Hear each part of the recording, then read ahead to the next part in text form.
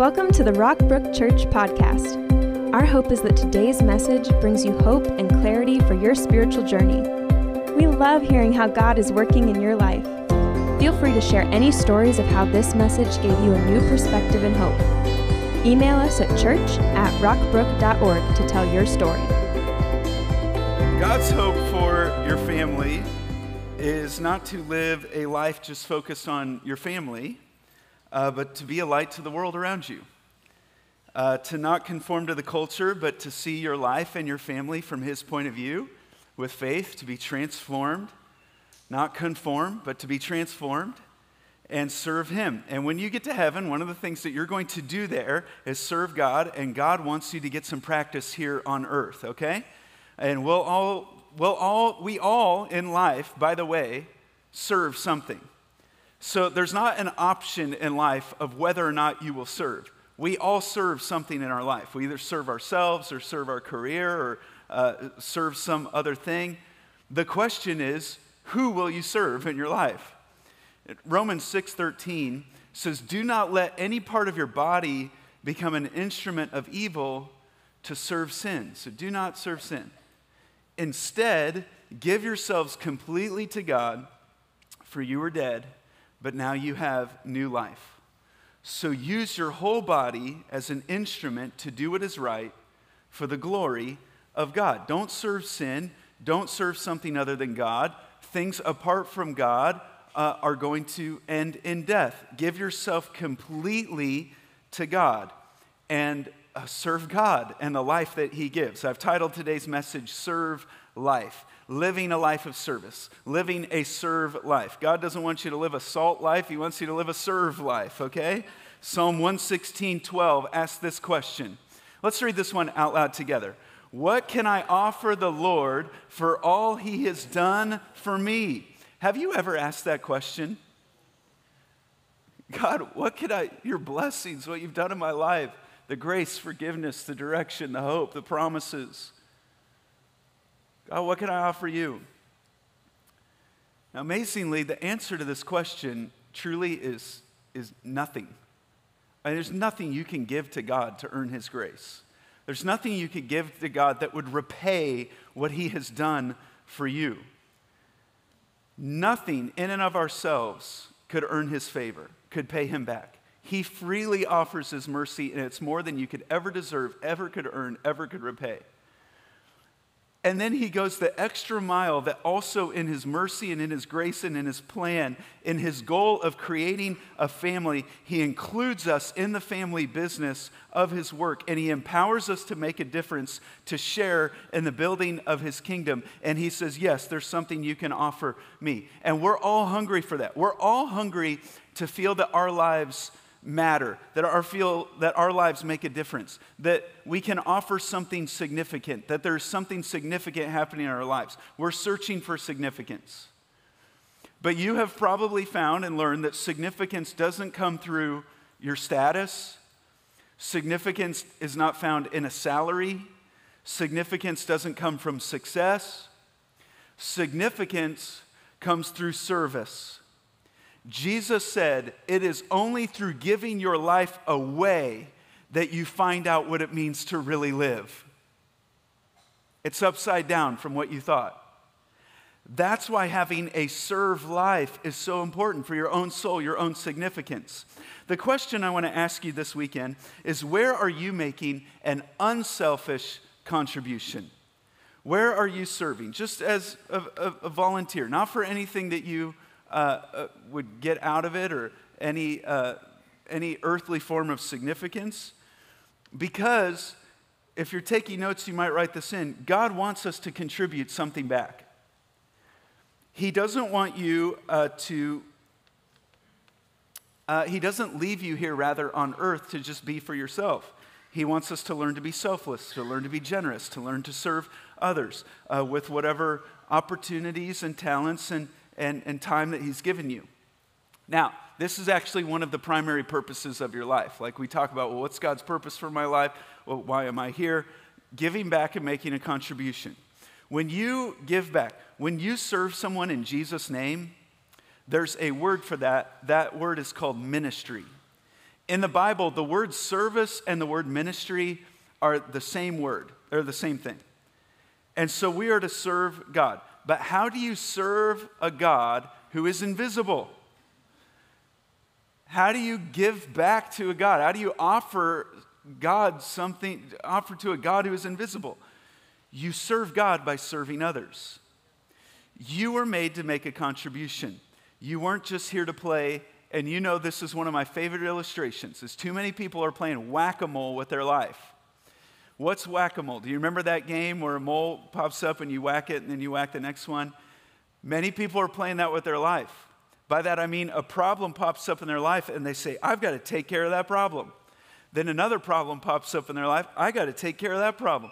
This problem popped up again, I got to take care of this problem and this problem and this problem. And before you know it, years go by, decades go by, you lived your whole life, you come to the end of your life, and all you did was solve problems.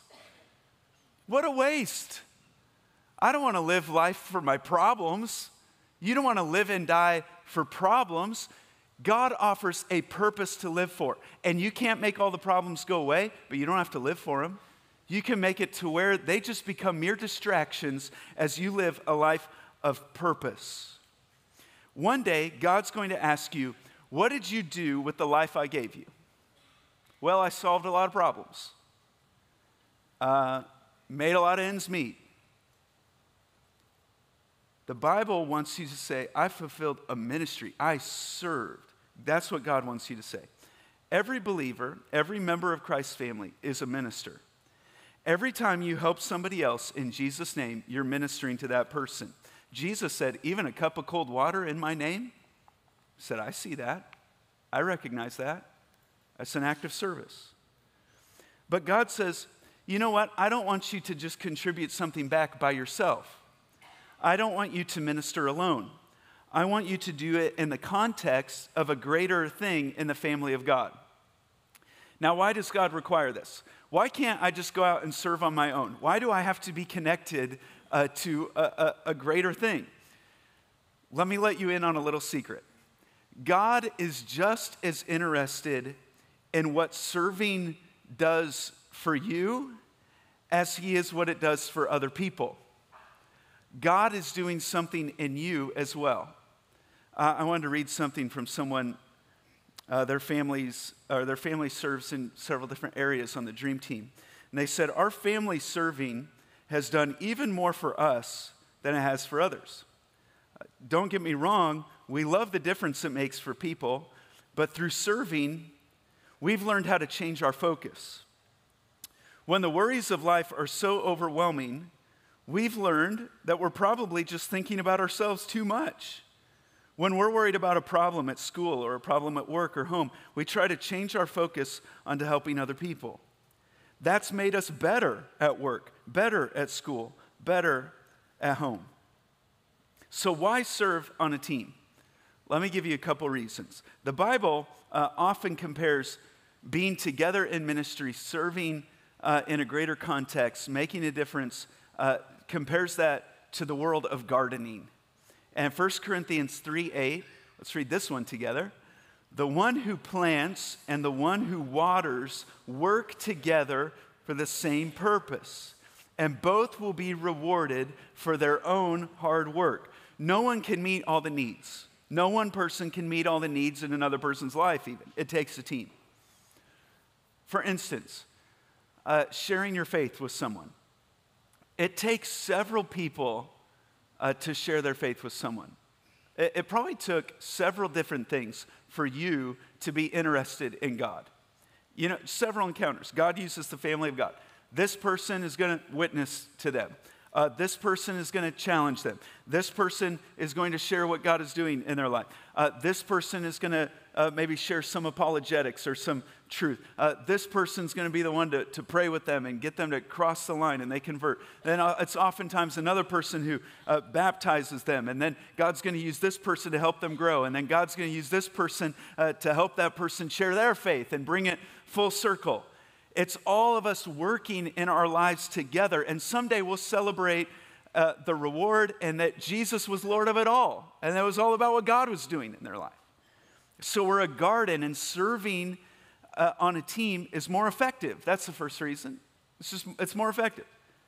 Another reason that you serve on a team is that we need each other.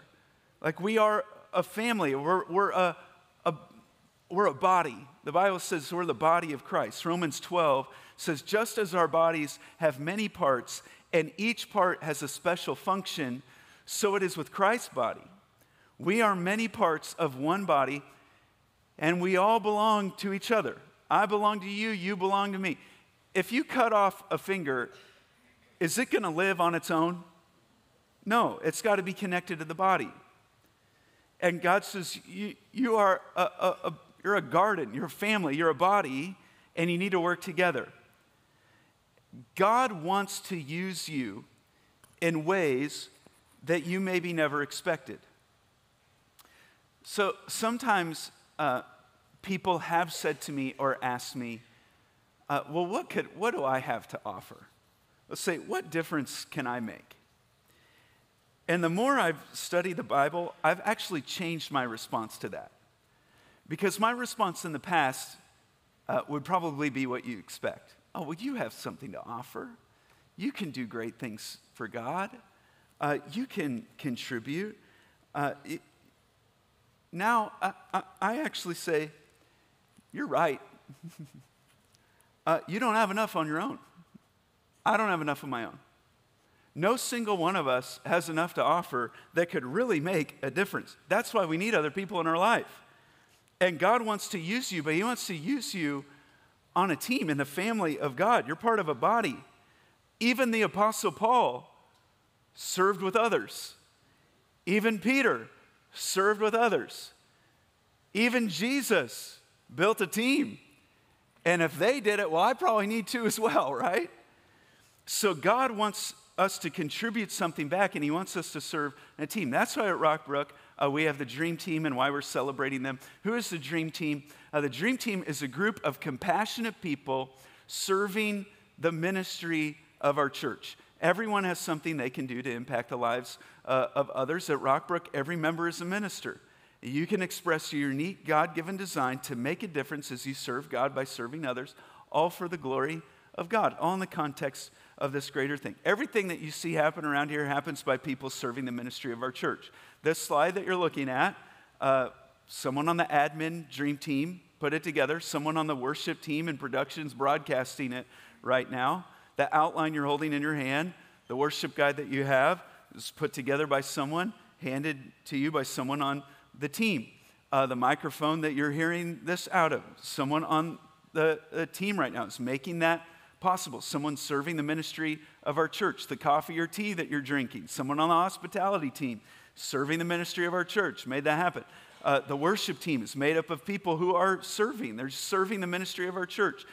Your kids and students are being ministered to by people who are serving the ministry of our church, serving on the team. A card you get in the mail, small group leader opening up a space or their home. Celebrate Recovery couldn't happen without people serving the ministry. When we do baptisms, someone served on the Dream Team to set up the tank and make a way for people, make available, take it down for other weekends, and so many different things. Anything you see happening. The trunk or treat event that we're planning for the end of the month. An events team is helping lead the way and make that happen, and many other teams are chipping in.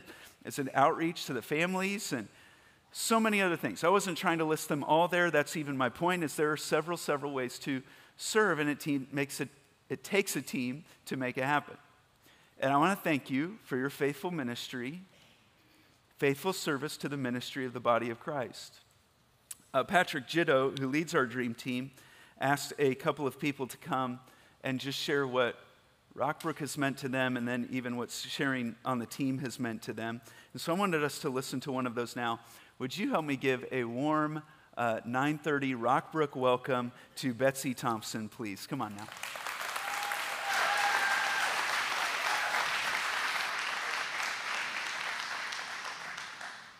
My husband Mark and I have believed in Jesus as long as we can remember.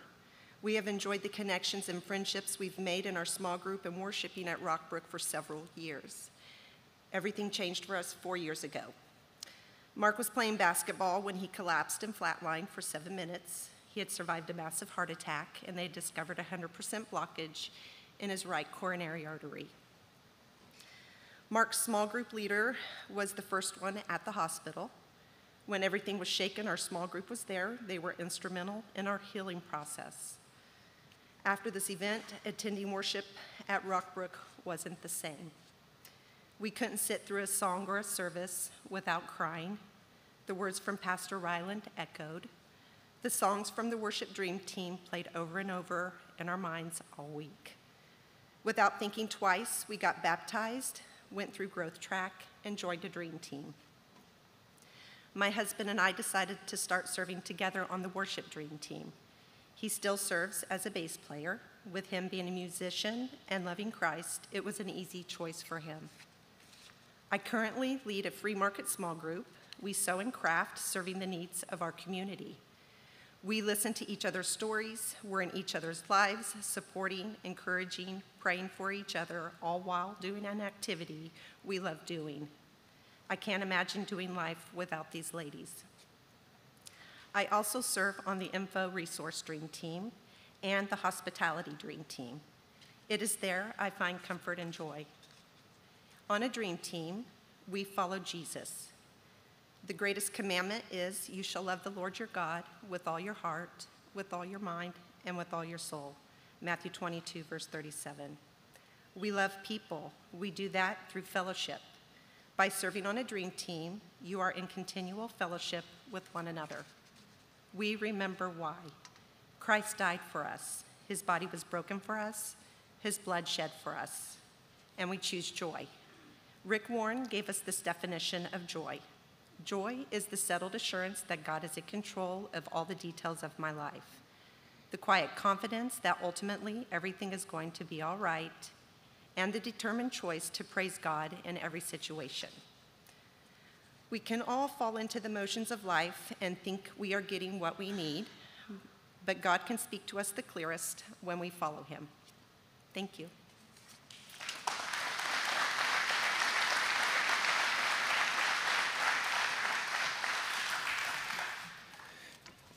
Thanks so much, Betsy. I want to go to a place in the New Testament where Paul, the writer, asks a few rhetorical questions. Look at it with me. He says, is there any encouragement from belonging to Christ? Any comfort from his love? Any fellowship together in the Spirit? Are your hearts tender? And we'll come back to this word, compassionate? Then make me truly happy by agreeing wholeheartedly with each other, loving one another, and here we see it again, working together with one mind and purpose. And so here we see the expectation, working together. Then he's going to point out some things here. He's going to point out one thing that can absolutely ruin a church, and then a thing that builds up a church. A thing that can ruin a family, a thing that can absolutely build up a family. Verse 3, don't be selfish. Don't try to impress others. Be humble, thinking of yourselves as better, thinking of others as better than yourselves. Don't look out only for your own interests, but take an interest in others too. You must have the same attitude that Christ Jesus had. So he's going to go on now, and if you've seen your outline, it's kind of broken up differently. In your Bible, you see it the same way. Because in the original language, what we're about to see would have been a hymn that they would have sung. And it's giving examples of Christ's attitude. And we're seeing, okay, this is what Jesus did, and this is some examples of his attitude. And so we're to have this attitude. And so here the song begins, though he was God, he did not think of equality with God as something to cling to. Instead, he gave up his divine privileges. He took the humble position of a slave and was born as a human being. When he appeared in human form, he humbled himself in obedience to God and died a criminal's death on a cross.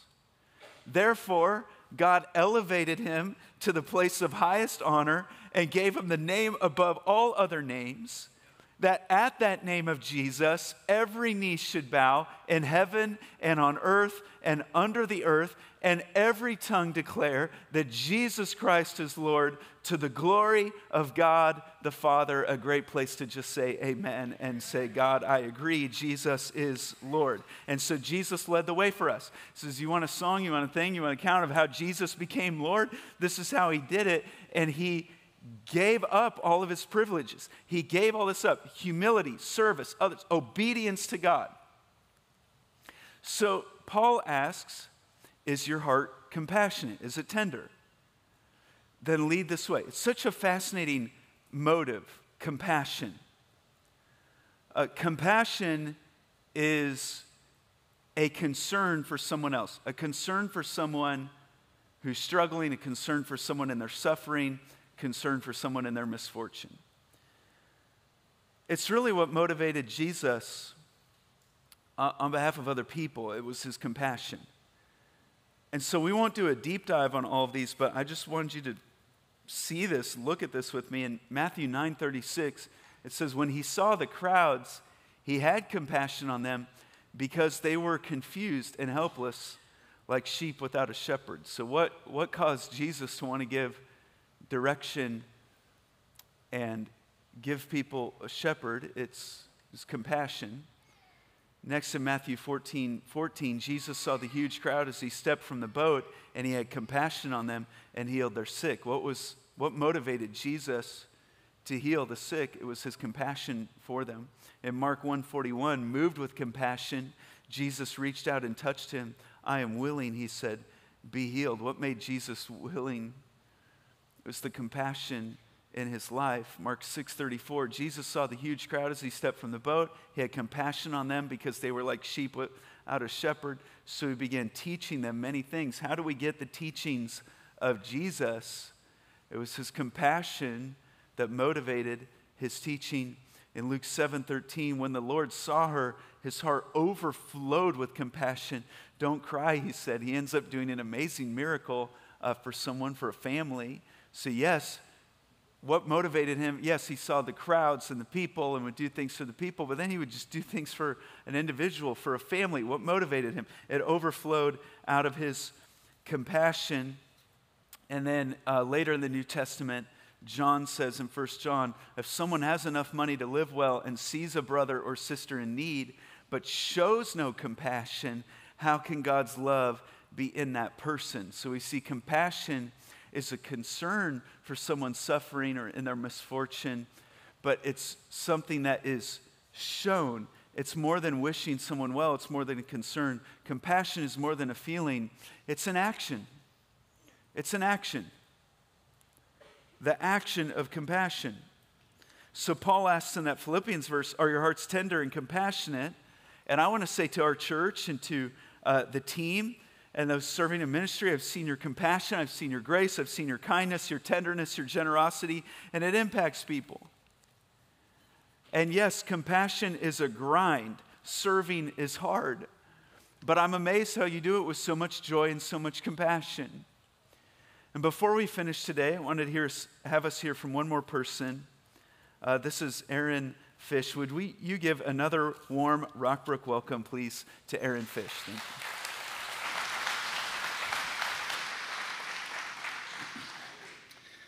In each of the first 4 services at Rockbrook that I attended, I experienced Ryland naming in a loving and compassionate, non-judgmental way the struggles that we face in life, like addictions, pain, brokenness, wounds, resentments, some things that often aren't shared up on a stage. So the thing I noticed first at Rockbrook was that it was real, it was genuine, authentic, and it was okay to talk about the problems that we face in life, the struggles, the wounds, and the scars. In response to those things, I heard about grace and truth here. I was, and I am still dealing with those struggles, those wounds and scars, and I needed, and I still need, to hear and be surrounded by that grace and truth. It was after that 4th service that I told my wife that this is where we belong. John 1:14 through 17 says, or it tells us that Jesus came in flesh and his glory was the fullness of grace and truth. Verse 17 says, and then it says that we receive then grace and then more grace. Verse 17 then tells us that the law was given through Moses and grace and truth came through Jesus Christ. Rockbrook has helped me see a Jesus that is full of grace and truth. My wife and I have been here at Rockbrook for almost 4 years, and I have seen so many people here who work to love and care for the broken, just like Jesus does. I'm not saying they're perfect. They're human, and they don't pretend to not be. But for the most part, the masks are off. I love the grace that I see, that I hear, and that I feel here at Rockbrook. It brings me joy to serve alongside people who strive to exhibit love and grace like Jesus. I serve on the first responders team. I'm a greeter with the hospitality team. I'm a couples small group leader. I serve in our Harvesters mobile food pantries, and I serve in Celebrate Recovery. In leadership, teaching, leading step studies, and as an accountability partner. I got involved in some of these dream teams because of the grace that they demonstrated to me first.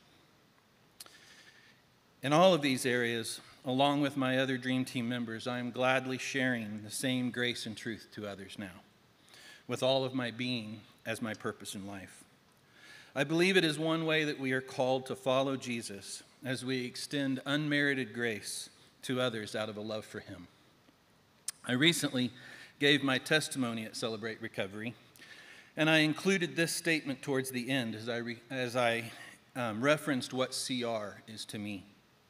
And it applies to Rockbrook for me too.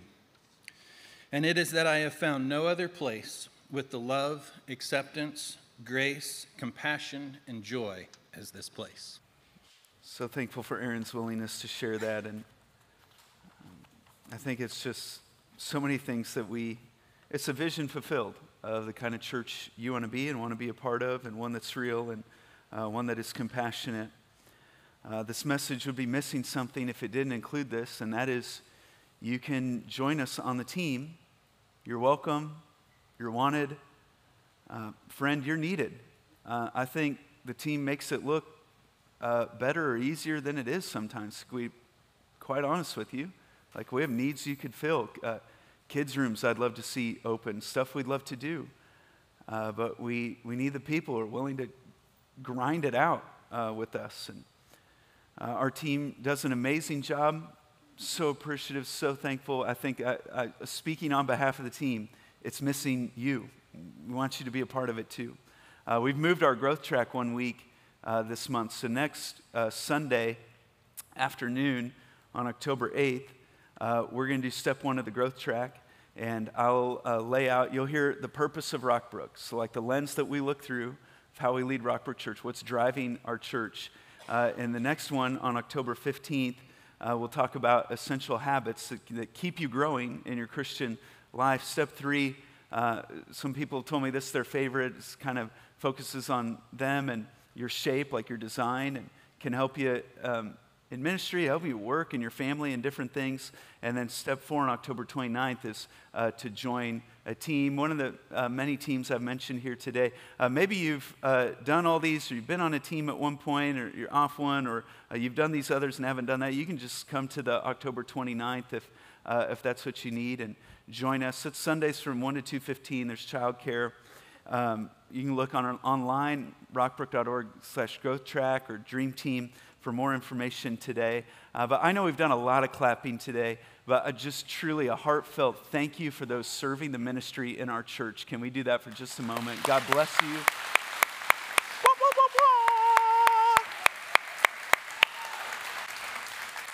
If anyone has an air horn, I'd take it. I'd love it. Absolutely. All right, we're going to finish today, instead of with a prayer, we're going to make our dream team, we're going to declare our dream team declaration, and we're going to read it out loud together. Maybe you're familiar with this, maybe not, but let's stand together. And worship team, you can come on up. And we'll read this aloud together. Notice I did not say a soft, but aloud, all right? Because God has called me to serve my generation, I will value worship over wealth, we over me, character over comfort, service over status, and God's purposes over possession, positions, popularity, and pleasure.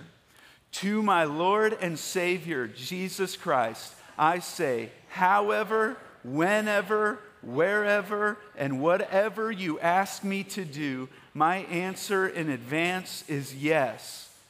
Wherever you lead and whatever the cost, I'm ready, anytime, anywhere. I want to be used by you in such a way that on that final day, I'll hear you say, well done, good and faithful servant. Come on in and let the eternal party begin. God bless our dream team. Yes. Thanks for joining us today. We would love for you to get connected to what's going on at Rockbrook.